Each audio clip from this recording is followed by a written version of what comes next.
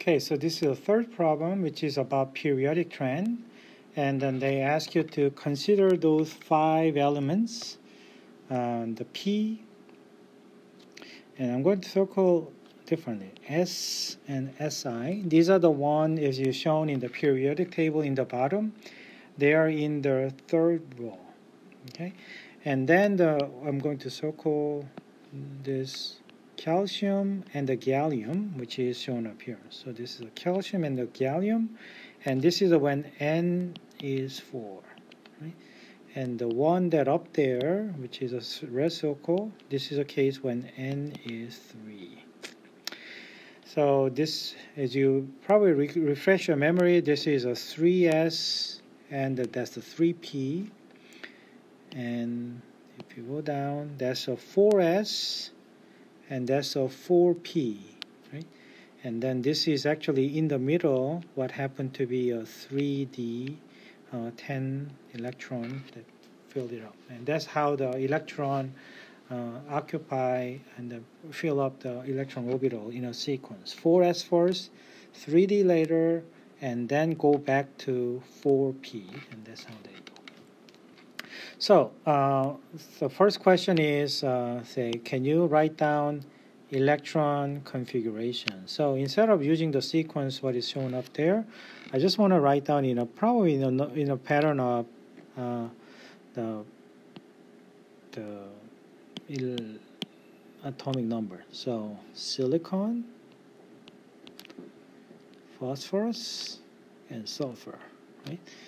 And these are the 3 sets, and the electron configuration can be simplified by finding the noble gases that has a fewer electron than those atoms that you want to describe. So that's a 10. So it starts from the neon, right? And from neon, silicon is a 4 more electron, which means a 3s2, and then you have a p orbital right there. So it's a 3s2 and 3p2 here, okay? And the p, which is a neon, and you have a 3 electrons, so 3s2 and 3p3. So there's a 5 electron more, that's why it's a 15. And sulfur is this one, which is a neon, 3s2, 3p4. Okay, so I think that I just wanted to make sure that you have a p orbital shown up here, which is going to be important. 1, 2. 1, 2, 3. 1, 2, 3, 4. Okay, so these are the 4 electrons occupying the 3 orbitals in the p. Okay, so this is electron configuration in the third row. And what about the 4th row, which is let's start from the calcium. Calcium, now I am going to find out argon. Yeah, argon is the closest one, and all I need to do is filling up this 4s2 electrons. 4s2, okay? So that's why it's a 20.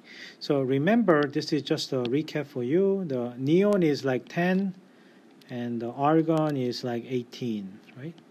Argon is like 18. And so I think that they are 2, 10, 18.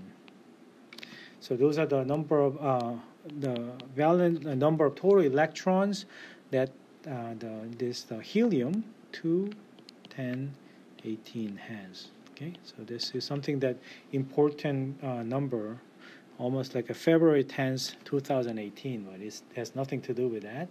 Just a 2 electron, 10 electron, 18 electron.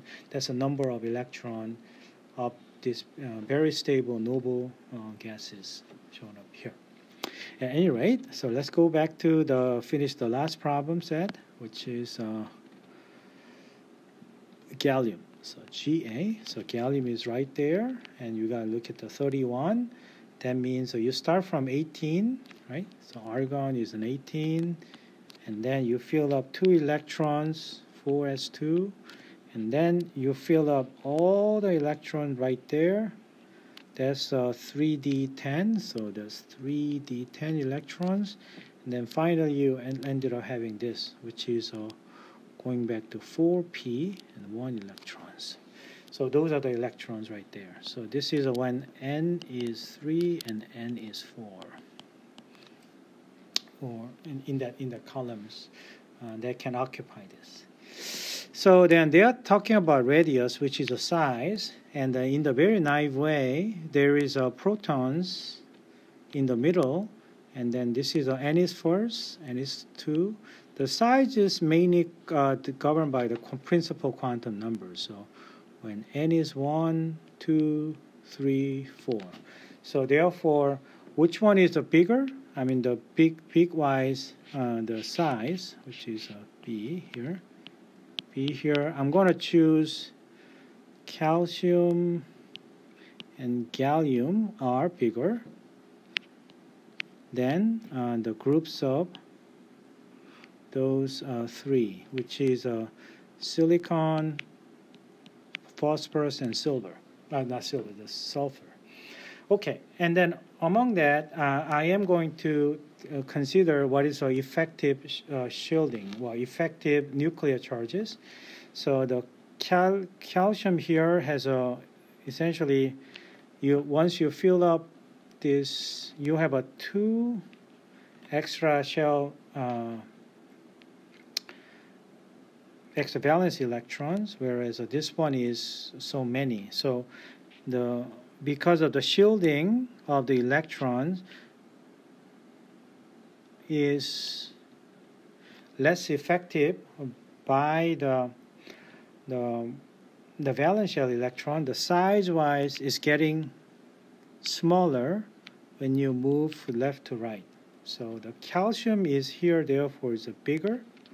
Calcium is bigger because the G effective will be smaller, whereas for the gallium, the G effective over there is going to be larger than calcium. You can calculate based on the number 3 problem set, but just a trend that left to right is this is larger,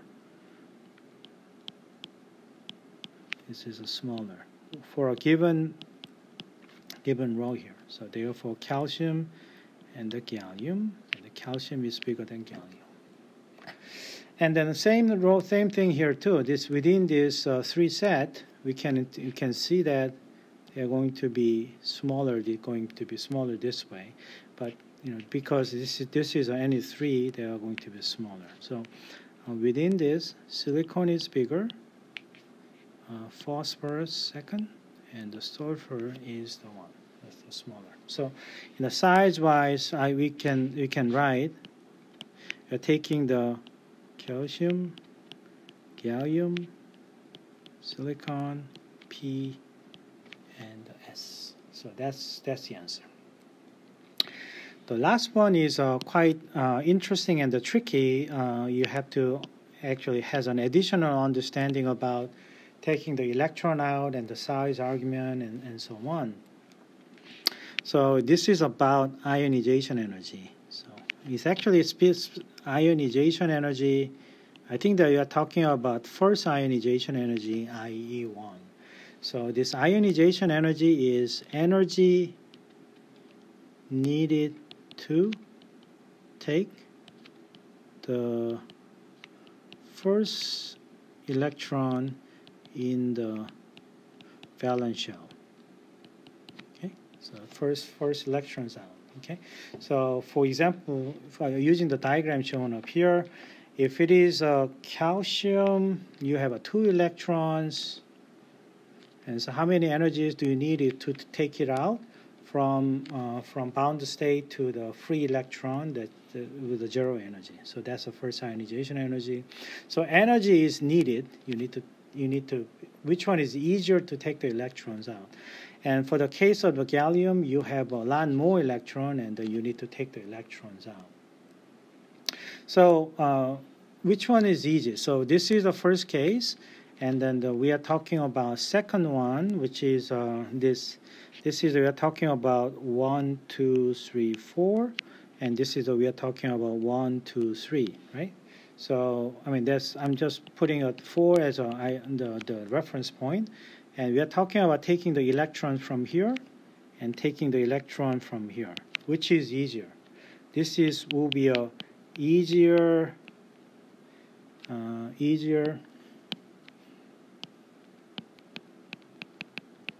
to remove electron in the valence shell, right? So it's easier because it's larger. So therefore, I can see that ionization energy wise, which is easier, calcium and the gallium, those are simply because they are in the fourth shell. So this is a smaller, and it takes more energy to take this one out, which is this silicon, phosphorus, and sulfur. So I can see that. And then, so for the same one, which one is easy to get the electron out? The calcium case is where 2, 3, 4, 1, 2, 3, 4. You have 2 electrons, right? And whereas this one is a lot of electrons. I think that there's a lot, which is okay. So I'm talking about 1, 2, 10, so 12, 13. So there's 13 electrons here. This is 2 electrons hovering around. And each electron's negative charge, so there is a repulsive interactions. So if this one is tossing this electron out, this one is tossing the electron out, this one is easier to remove. So therefore, I can say gallium is smaller than the calcium. And then it takes more energy for the silicon state now. And so let's look at the diagram that I drew before. We are talking about removing this electron and phosphorus. We're talking about removing electron from here. And sulfur is removing electron from this side. Okay.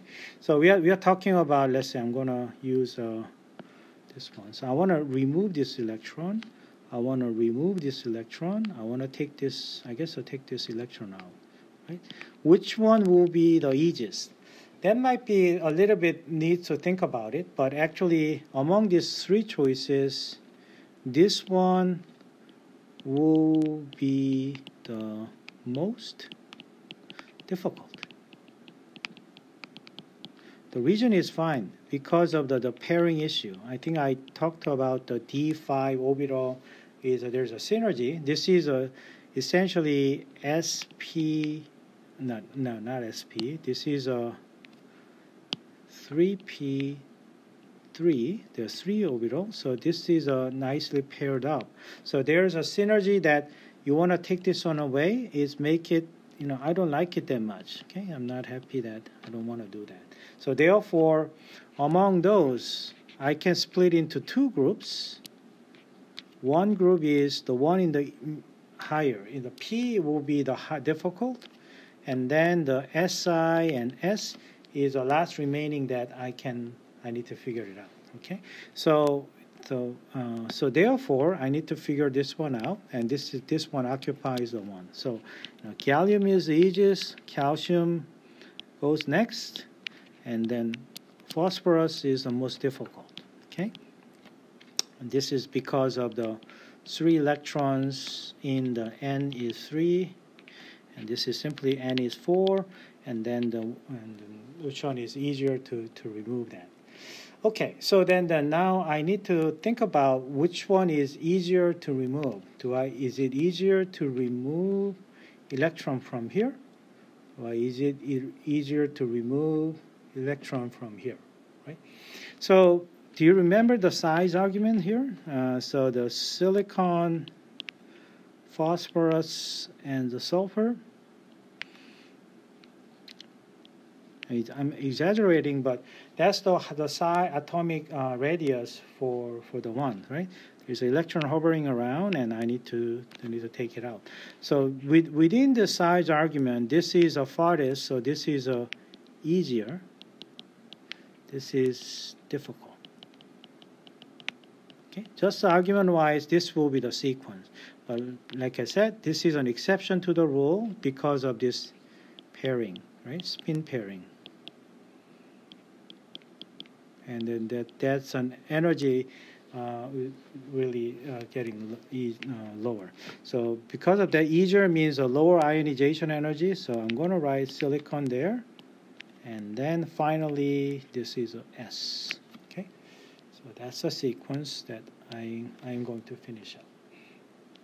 So once again, that I have to look for the sizes, and then I have to look for the way that how the electrons are being removed, and then this is a way that we can figure it out. Okay, so and the last thing to also you can think about it is this is an s orbital, right? And then you see this, though, if you want to remove the electron, this is an electron that actually spins a pair up and down. So that's another factor that you can think about it. In addition to the size, because this is a pair up, they are kind of bonded, quote unquote, bonded together. They are paired up. And you have to take this one, and this is an additional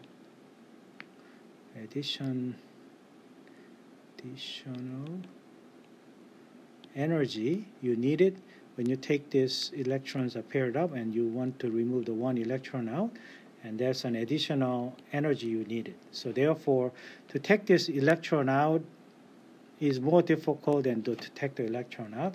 But the most difficult one is take this electron that nicely spaced out and paired up in a way the spin pairing. Okay, thanks for your listening.